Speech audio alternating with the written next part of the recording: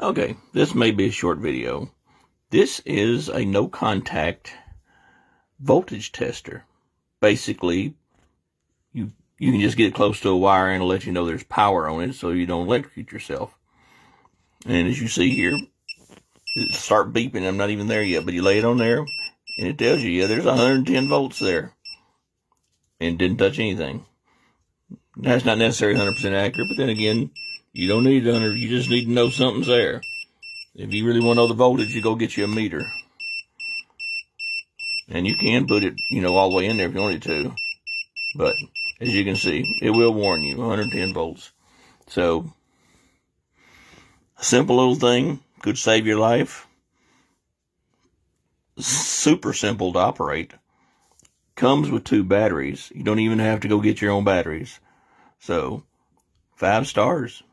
Simple, effective, useful. What else would you want?